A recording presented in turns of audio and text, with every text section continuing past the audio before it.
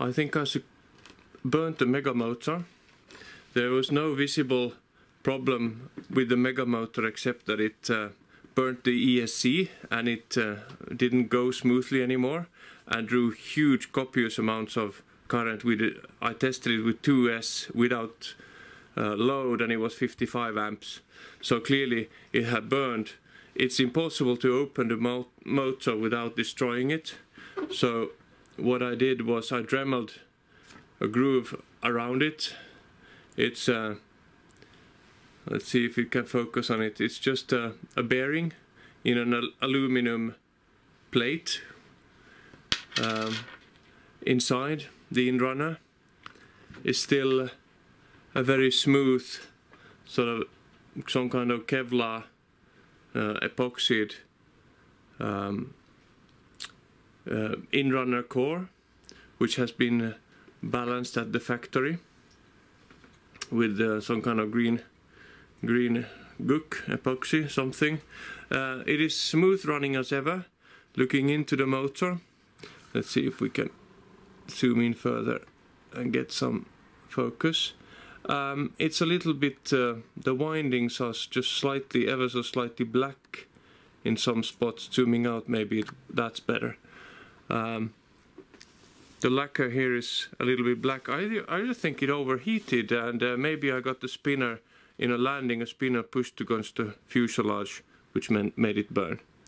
So it still looks basically good and pretty much intact, but it wouldn't work. And I guess now that I've opened it the hard way, it won't work evermore. Reisenauer gearbox. This is actually 4.5, 1 to 4.5, with a Tenshock TS EZ 1515. So is it what, 3770 kV? And I hope that I will get this with a. It's currently with a 13 by 8, but possibly turning a 15 by 8 or 15 by 6 prop. I think it'll be good. Let's see. I don't need this to be a ballistic missile. I just need to be able to get up, if needed, swiftly to 200 meters. Obviously the firewall isn't suited anymore for the 3-screw attachment of the Reisenauer gearbox, so I will need to do some dremeling. So one screw could be screwed in right away, and the two others need to be dremeled out a bit.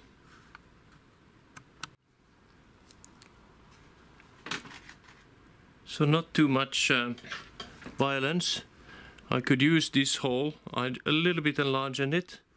One of the ventilation holes I took and made it, open it up towards the center, and the same thing with this one.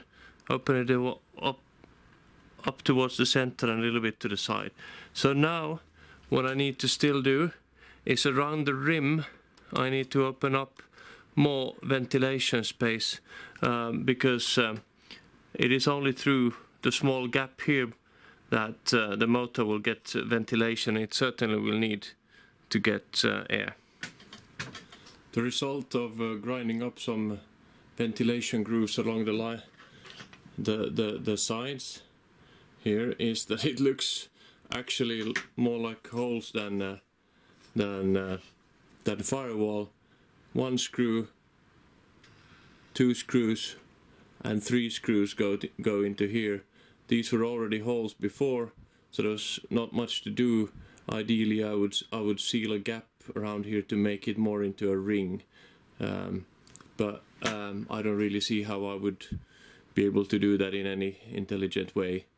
Maybe I don't have the right ESC at the moment. I just have a cheap 30 amp multi-star 12 US dollar ESC to test with at the moment, waiting for my YGE 60 amp. The props are 13 by 8 cam carbon props, and it's an 850 milliampere hour 3-cell 70C thunder power LiPo. Looking at the current reading here, going from just getting it spinning a few amps. Let's put it to full throttle.